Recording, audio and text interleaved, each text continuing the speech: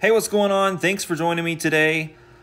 Today I'm going to talk about these pellets. I picked them up at my local grocery store. They looked good. They are 100% pure Texas mesquite pellets, but man was I disappointed. They caused a lot of trouble and I will never use these pellets again. So I was out on the patio making a new YouTube video talking about making some easy smoked chicken breast that taste awesome, and then I just ran into problems. Man, if you listen closely, you can hear the flame going in and out, and look at all that dirty smoke. Here, take a look one more time.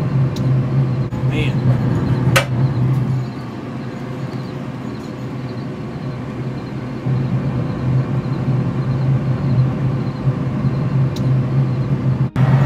Okay, so I ran into something. I'm using some pellets that I've never used before, and see my fire pot down there? It is full of like gunky ash, and I had it all cleaned out prior. Oh, it's hot. Prior to this smoke. And I've never seen anything like this. I always use lumberjack pellets. I have used B&B pellets and like them,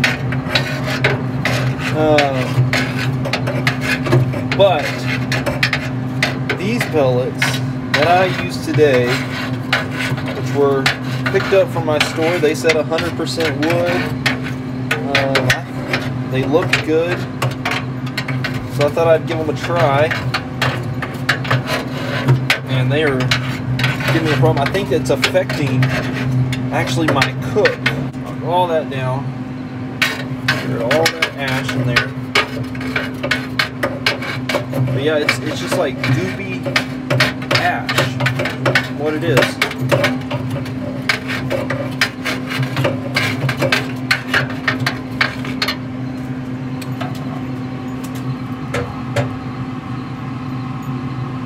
Alright, so I'm going to go ahead now and I've turned my temperature down there so that so it would stop feeding pellets like crazy. I'm going to go ahead and get the temp bumped back up, turn my knob to 250, get some pellets dropped in here. There we go, fire's lit now.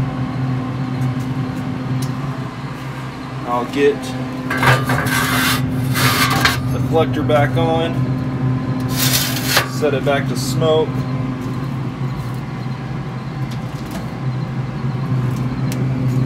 And now I'm going to get my chicken back in the smoker. Alright, so now that you got a glimpse of what was going on during this smoke, it was, again, an absolute pain to deal with. The ash just like was thick and clumped up to where it just wouldn't drop in that clean out below. And I went ahead and finished out the chicken, finished smoking up the chicken, got it up to temp, and then at the end, like I always do, I drained my hopper, I turned my smoker up to high to feed all the remaining pellets out of the auger, and what do you know, it started doing it to me again. The ash just started building up.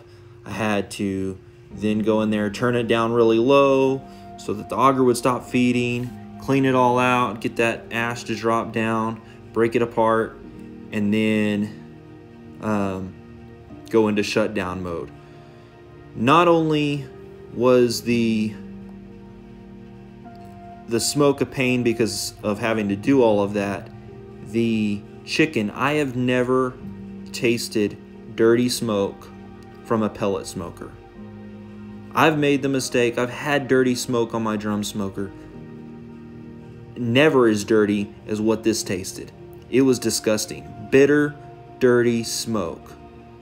Because the flame would kick up and then it'd die out and it would just sit there and just gross smoke. So my suggestion is do not use these pellets in your smoker.